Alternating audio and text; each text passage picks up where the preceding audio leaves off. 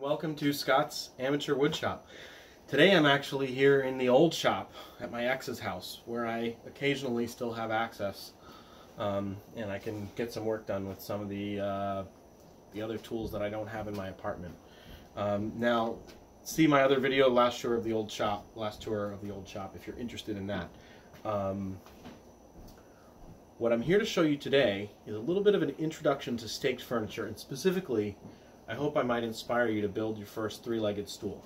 And I'm going to show you some of the things that you'll need to do and some of the optional steps, and as well as some of the necessary and optional tools. So let me walk you through from the beginning using some parts that I have. This is a seat that I have that I started.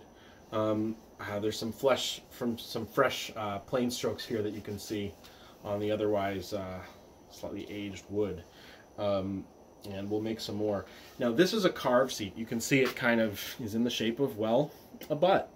But you don't need to carve a seat. You could cut a circle out of a piece of pine and do it that way. That's an optional thing, right?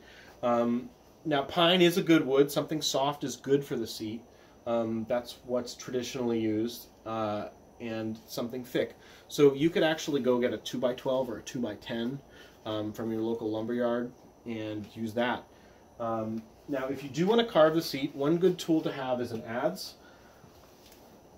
I have one here made by Narex. It's probably not the best possible one you could get, but it has been good enough for me, and I think it's one of the affordable ones. It's essentially a very sharp scoop with a handle on it, and you swing it like this. Now different ones have little different geometry. This one in particular likes to have kind of a little bit of a pulling motion as you're swinging it, so that it cuts. Some others I know are a little more natural. You can just swing from the wrist, and that allows you to do remove a lot of the wood from this seat. You could also do a power carving technique. There are things called a turbo plane that you can put in an angle grinder. That would be another way to go. And I would suggest marking out a few pencil lines, what you think you might want. Usually a ridge between the legs, maybe a line here near the back, and feel it out, sit on it, try it, go back again, try to do the same thing to each side. Now another tool that you might like, you've seen me recommend squirrel-tailed planes before on my channel. There is one on Lee Valley, it's a little under 50 bucks, that is double convex. It's convex this way, and it's convex this way. And this is really good at following some of these curves if you're making a curved seat, and it's a relatively affordable tool compared to some of the fancy chair-making tools you could find. And it'll follow these concave curves pretty nicely. You do have to get used to using it so that if the curve of the plane and the curve of the seat don't match exactly where you're using it, you do want to hold it in such a way that the sharp part of the iron is in contact with the wood. I find it easy if I pinch it right here and I apply a little downward pressure. That helps make that easy. So you need a seat. You don't need to carve it. You do need to drill 3 holes in it for a 3-legged stool. And you can eyeball the angle. You want to end up with the feet of the legs, however long you're planning on making them, so that they are supporting under the stool and splayed out a little bit. 15 degrees away from the center is a good place to start. So if you have that rafter square I recommended, you could use that to guide your drill bit. Now you will need a drill bit, and you're going to be drilling big holes. The holes that I'm drilling, the holes that I drilled in that one, I drilled with this 9/16 auger bit. And auger bits are a pleasure to use. They have some interesting geometry. You'll notice they have the lead screw that pulls the auger into the wood.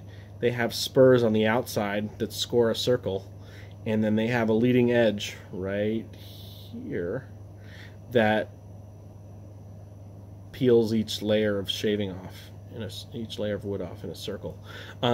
So you can get this one I got from Tools for Working Wood. It has a square shank for use in an old style brace and bit. You can also get some excellent ones from Wood Owl that have, I believe, more like a hex shank for use on a modern power drill. And there are also, I believe, Lee Valley sells a 3-jaw chuck hand auger that would work with those.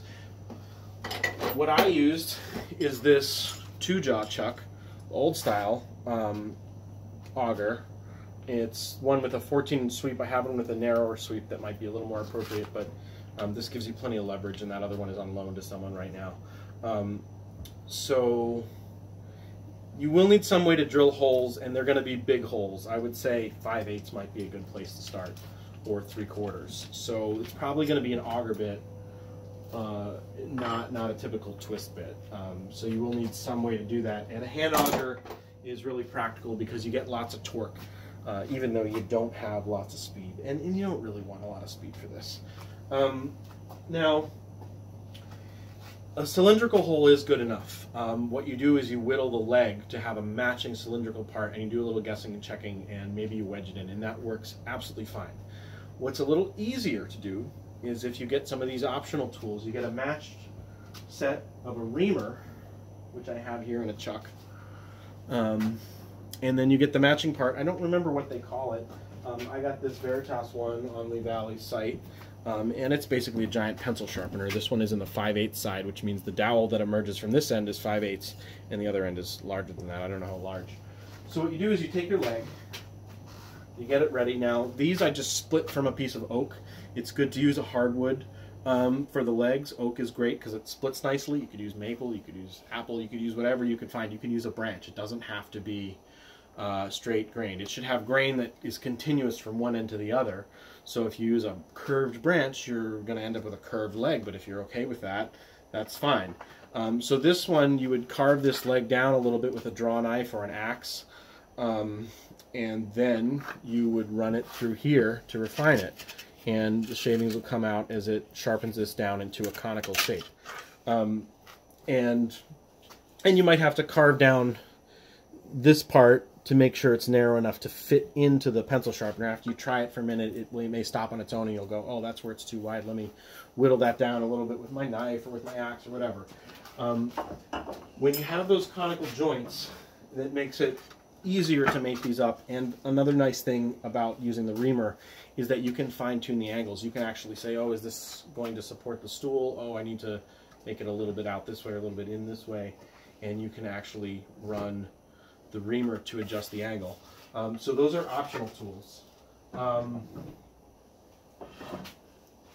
Once you've gotten to this point, I'll show you a couple more steps. This is the point where you glue and wedge them together. In this case, I'm going to mark around the bottom here, and I'm going to mark around the top. I'm going to then cut off the top, not cutting past my line, and I'm not interested in cutting exactly to the line right now. I'll chisel that flush later. What I am interested in is getting it to be a nice flat surface that I can wedge into. Let me repoint the camera and you can see me do that saw cut.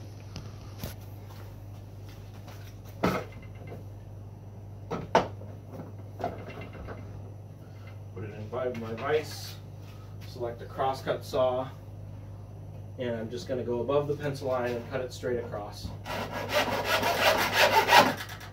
Easy peasy. The next thing I'm going to do is I'm going to take a rib saw, and I'm going to use this panel saw because it has a wider curve. And I am going to cut this across the top, so that the wedge, and then I'm going to do this in the direction so that the wedge is going to try to spread this seat this way, not this way, because that would split it. So I'm going to think carefully about which way I'm cutting, and then I'm going to go for it, and I'm going to not cut past that second pencil. Using my thumb as a guide to start the saw cut.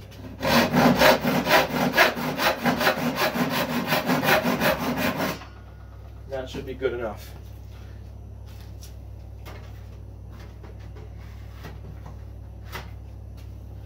Now the wedges are optional, but I like them. I feel that they make it more secure.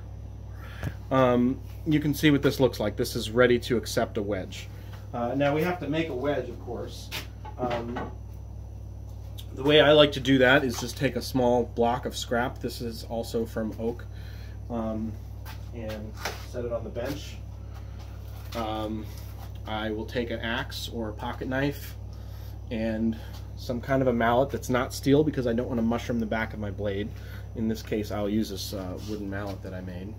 And I'm going to split this along the fibers. So I'm just going to hit it till it splits. And usually when you split, if you want things to go straight, you split in half. So I'm going to split this in half a couple of times until it's about the right size. Now I have a piece that's getting kind of thin. So the next thing I will do is I will whittle this down into a wedge shape. Now I'm not going to show you all of this on video. I think it'll get a little bit boring. But there's a procedure to this where you put some glue on this, you hammer it into the seat until it's good and snug. Chris Schwartz likes to say that you hammer it until the next whack would split the seat. And that's a pretty hard thing to gauge, but he's probably right. And then you have a wedge ready to go. Now that pencil line I made, by the way, that shows me where to put this back the way I intended it to go. And then you can pound the wedge in with glue on at least one side and tighten it. And then later you just carve this away or plane it away so that it's flush. There's also a technique for leveling this, and I'd like to give you a hint of what that is. This stool right now is a couple of feet tall, but it's only going to be 16 inches tall when it's done. So, by the way, if you watch my channel, you're going to hear Chris Schwartz's name a lot because I've learned a lot from him. This is another technique I picked up from him that you can use to level any sort of chair or table or whatever, and certainly works on a three-legged stool. What you do is you first level your workbench. So you use a level, and it's not a common tool in woodworking actually. Usually you're using a square and a straight edge and things like that. Then, once you have a level workbench, you put the thing that you want to level up on top of it, like this stool is on top of my workbench. And you use wedges and whatever you need to shim it too. And then all you need to do is mark lines a fixed distance up from your workbench. So 16 inches is really tall. If it was just to get it level, you might use a matchbook or something. So anyway, you take a block or a matchbook or a stack of blocks or whatever it is to get you to the right distance. And then you take your pencil. For demonstration purposes, I'm going to use this large dry erase marker so that you can see the lines. These are not my real lines. You set it on its side and you mark all the way around. And then you've got lines that are at the right height. And then all you have to do is saw to a line. Sawing to a line should be a skill that you build anyway.